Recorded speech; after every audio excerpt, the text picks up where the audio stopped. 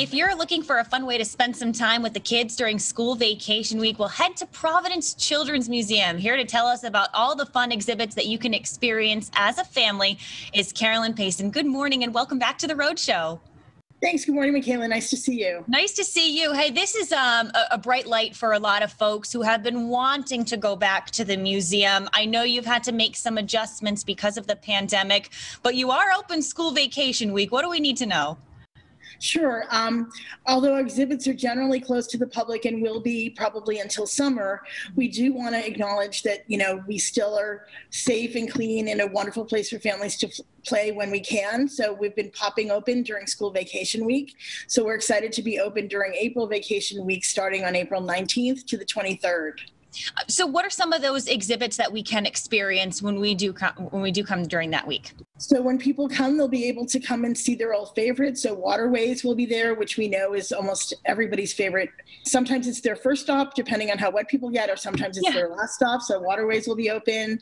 Our Coming to Rhode Island exhibits, which kind of take you through Rhode Island history, as well as, the garden will be open and looking beautiful. So we're excited to have, everybody's old favorites open.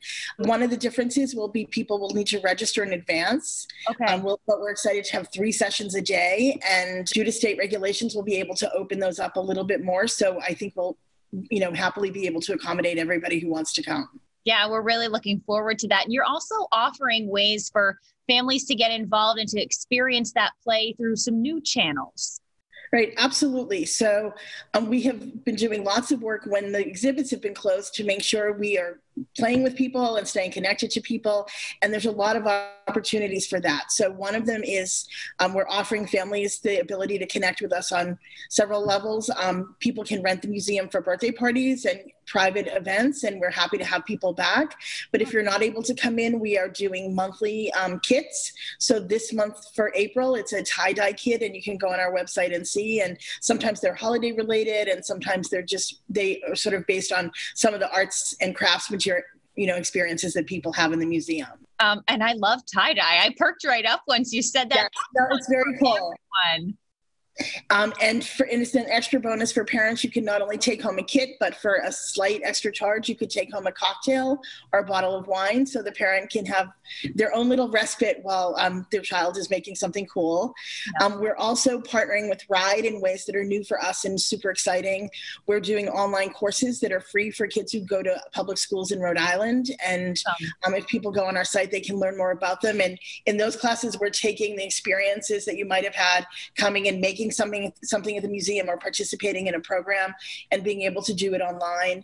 We're also working with teachers across the state who are writing lesson plans that will soon be on our new website, so that teachers across the state can have a play experience and connect their kids to the museum. All great things to look forward to. Speaking of looking ahead, in August, we should be marking our calendars because hopefully by then too, things are, just opening up more and more, and you have a great event coming up. No, absolutely. I'm sure by then things will be even going better than they are now. And we are bringing back our golf tournament, which is one of our major fundraisers, which is always the first Monday in August. Mm-hmm. And we'll be excited to be bringing that back after a year's pause. And again, welcoming people to have that chance to help the museum out. It's been a hard year for lots of people, including us at the museum, and we're happy to be going back and fundraising so that we can go on for another 43 years. Mm-hmm. Well, yeah, and so many of us have such fond memories of going to the museum. Is the big chair lady still there? Please tell me she's. The big chair lady is there wearing a mask at the moment. Perfect. She's socially distancing. People can't climb on her yet, and she's wearing a mask, so she's doing everything. Her name is Estrella, and she's doing everything that she's supposed to. Well, we want to make sure that she sticks around, and the museum just as much. So taking part in an event like the golf tournament is one way to do that. Carolyn, thank you so much. Super helpful. Yeah. The golf tournament, or people can always go on our website and donate as well. Perfect. And we're actually going to put a link to your website on ours. So if folks want to book their appointments for school vacation, we book those time slots up. We'll post plenty of information that they need to know. Just head on over to rhodeshow.com.